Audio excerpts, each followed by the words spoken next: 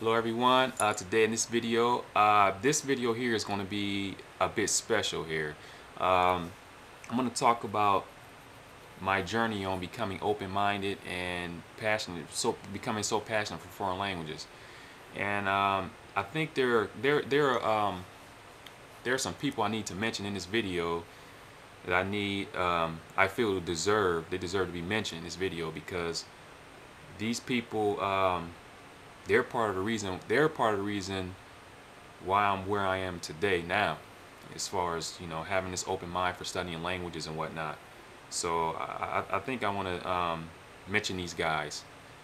Yeah, so you guys already know that I'm from Akron. I was born in Akron, Ohio. I also grew up in Erie, Pennsylvania. Lived in Erie, Pennsylvania for 5 years, and yeah, I met these guys when this is before I graduated from high school in Akron. Um, First of all, let me tell you these guys' name. The first one, his name is Anthony Keys. The Keys family. Okay, yeah, Anthony Keys and Darce Keys, and they're they're like brothers to me. I consider them like brothers, and these guys are really good guys. And you know, before I met them, we all went to the same high school, and I used to, I didn't know them that well. I didn't know them, and I thought they were weird because of the way they dress and just because of the things the different things they were doing. I thought they were weird, and it was just one day, because you guys know I like to play video games. I'm into video games heavily, and one day I was in class. Yum, Anthony, his nickname is Yum. We were in math class, and I remember him telling me I had my Tekken. This is back when Tekken 3 first came out on PlayStation, the old PlayStation actually. And I still remember him. I had my book with all the moves and stuff in there, and I remember him turning around, and he told me that he had a brother who could beat me at that game. Say, yeah, I can, you can't see us in the game. We'll tear you up. So, that's how I started getting to know those guys. We exchanged numbers, and I ended up going over there. We played, and I ended up beating them up. And that's how we started. But anyway, yeah, I started going over their house more and more, and Darce, he was more into video games. He was more into video games and whatnot. And his brother, Yum, Anthony Keys, he was into video games too. But this guy, he was really into like hip hop and break dancing, and he was into like all that stuff. And he listened to like a lot of good music, hip hop and stuff. And I used to go over there. I used to go over there often to play video games, and I used to listen to like hardcore rap music, because that's all I listened to. That's all I knew. And I used to go over there, and I would have my earphones on, listening to the rap music, and then he would kind of criticize me, ask, he said, why are you? First he would ask me, why am I listening? First he asked me, what am I listening to? And I told him that, I said, I'm listening to No Limit. Who else am I gonna be listening to? And he started laughing. He said, man, he's like, man, he said, man, that's trash, man. Why you listen to that trash? And I thought he was crazy because, where I grew up, I mean, that type of music was so popular, and I felt that this guy was crazy. I'm like, this guy, he doesn't know what he's talking about. Talking about No Limit is trash. So I kind of ignored it, and then the more I went over there, the more he would bring it up, and then he introduced me to some other type of music, some hip hop music, Wu-Tang, and yeah, Wu-Tang, Jeru, the Damager, and whatnot. And these guys were serious underground. And like when I first listened to the music, I thought it was weird because I wasn't used to hearing that type of music. I didn't understand it because I was just used to listening to like that rap music and stuff. And like he let me borrow borrow the music and stuff, and I listened to it. I try to understand. But over time, I started realizing that a lot of that music had positive, you know, it had like positive messages and whatnot. And I started liking that type of music more and more. So I guess I could say, you know, that's when I started really becoming open-minded. Now before that, I don't want to say I was, yeah, I was kind of closed-minded before that because I didn't, like I said, that's all I knew was you know, listen to rap music. And you know me, I grew up I was in and out of foster homes, and I grew up in the projects, low income, you know, regular ghetto style. And the people, you know, the people I hung around with, you know, everyone thought the same, everyone closed-minded, you know, a lot of ignorance, and I didn't have any role models, so it was kind of hard. So that's all I knew, you know, that's all I knew. So I guess I could say I was closed-minded before then, but once I started meeting these guys, and you know, I started getting into like that different type of music, you know, my mind started opening up, and I wanted to learn more and more. And this guy, Anthony Keys Yum, I'll just call him Yum because that's what everyone calls him, his nickname. This guy, he always liked to learn. He always liked to learn about like different stuff. And you know, I remember we went to the library one day and got, you know, tons of books. I mean, it was crazy. We sat down. Well, before we went to the library, we sat down and we talked about it. We said, yeah, we should have some power sessions. We're gonna have these power sessions and see who can obtain the most power. I mean, you guys probably wonder, what do you mean power? Well, we were trying to, we had these contests to see who can obtain the most knowledge. And I started learning languages, you know, Chinese. So I chose Chinese.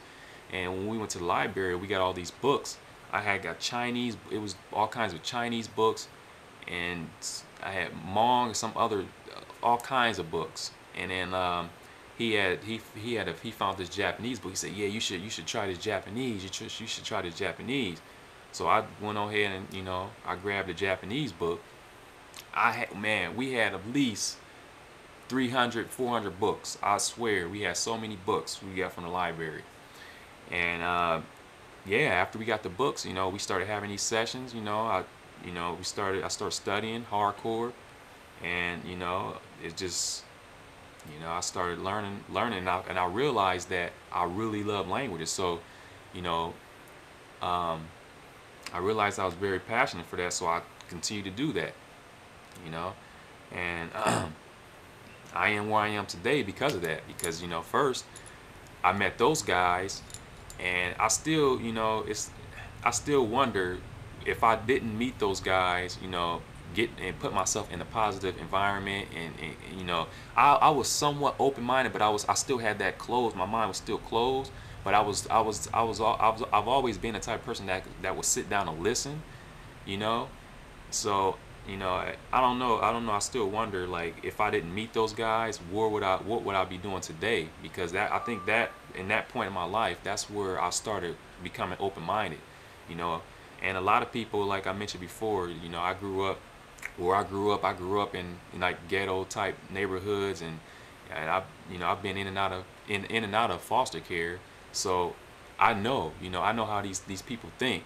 And it's hard for, you know, it's hard to find a really good role model when you're living in those type of, you know, living in those type of environments. Very hard, you know, broken homes, and you know, everyone's thinking the same. And I mean, it's just terrible. And I feel fortunate, you know, I feel fortunate enough to be able, you know, to have that opportunity to meet those guys, and you know, explore different things, because you can't find the music they put out there.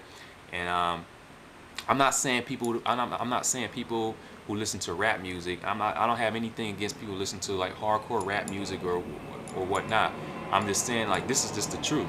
Like, a lot of the music they put out today, like the rap music and stuff, they don't give a positive image. They don't give a positive image to the young people. You know, they put this trash out there, and they're not really talking about anything. So I think the music plays another. I think the music is another. It's something else that's important, and it can have an effect on your mind. Now I know some people may say, well, you can't let music control you and don't listen. Well, that's true, but you also gotta look at it that it's subliminal. Like the things that they talk about, they have a lot of subliminal messages in the music. So I think that plays a lot of it plays a big role in the way people think, you know. And basically what I'm saying is that people living in those type of environments, you know, where I came from, they don't, you know, when they listen to that type of music, they're not getting anything positive out of that music. You know, they're not getting anything positive out of that music because they're not talking about anything positive. So I, it's kind of hard to try to rely on that type of music and hope that you can someday become open-minded and want to learn about this and that. I mean, it's pretty tough. So I feel very fortunate for meeting those guys, and I thank God every day for it, because to be honest, I don't think I would be doing what I'm doing now if I wouldn't have met those guys, because that was, like I said, that was you know, in that point in my life, I was what, 17, 8, 6, actually 16, 17. I met those, no, I think I was around 17, 18. I met those guys. So I was, you know, pretty young and still in high school. And yeah. And, you know, after meeting them, after hanging around them for so long, I came to, you know, I understood why I thought those guys were weird. You know, I said, no wonder why I thought those guys were weird, because the stuff that I was in, the trends that I was following, you know, didn't match up to what they were following. You know, I was into the hardcore stuff. You know, I had the no limit earrings. I had the earrings. I had the Jordans, the Scottie Pippens, all that stuff. I had all of it. You know, I was just following the trends, and that's why I thought they were weird. But you know, after meeting them, I realized these are some really good guys, really cool guys. You know, and it was serious. That's why, you know, that's why I'm where I am today. You know, my open mindedness. That's important. That's the first thing you need, because if you don't have an open mind, it's hard to excel. You know, it's hard to you know, get into different cultures or whatnot. You know, get outside the box. Very difficult. So yeah, that's my little story there, and you know, that's what happened. So those of you send me messages asking me why am I so passionate for learning foreign languages, and you know, and you know, like that. That's I just found my passion. You know, this is what I love. You know, I love this so much. And you know, when I was in high school, like everybody wanted me to play basketball and stuff, but I realized that wasn't something that I really wanted to do. I was just doing that for other people, you know. And I feel that I don't have anything against people who like basketball or, you know, all that good stuff, but I feel that there could be a lot more people doing stuff, you know, doing stuff like similar to what I'm doing, like, you know, taking it to another level as far as education and whatnot. I think that they could do that, you know, instead of just thinking basketball, football, all these sports, because that's not the only thing you could do. You can do other stuff too. But that goes back to what I was saying before, like, people grow up, you know, and if that's all they know, that's what they take on. So that's what I say, that, you know, I want to be an inspiration to everyone in the world, but I definitely, you know, for the most part, I want to be inspiration to those people who grew up where I grew up, where I came from. I want to be an inspiration to them, you know, because I know how it feels like if you don't, you know, if you're in an environment and, you know, you grow up around like a lot of negative stuff, and, you know, hostile, you have a very hostile environment, and I mean, what that's it only makes sense. That's what's going to happen. If, you know, you grow up that way, you don't meet these people with open minds, and, you know, having to outside the box, then it's kind of hard to do that on your own, living in that type of environment. So I want to just be an inspiration to those people, and, you know, everyone around the world, but definitely the people, you know, those people that grew up in the type of place, you know, in and out of foster care and growing up in the hood and having in a hostile environment. I want to be an inspiration to them, because I believe they could do better things. Like, they could do better things. They could do really good things. So like I said, like some things, you know, I mentioned in this video. I know there may be some people that some people, they won't like what I say in this video, but that's the truth. That's real. You know, I'm just keeping it real in this video and just telling you guys the truth. That's what happened, you know, and it's you know, I'm very, very fortunate, and I appreciate being able to you know, meet those guys and be in the position I am in today.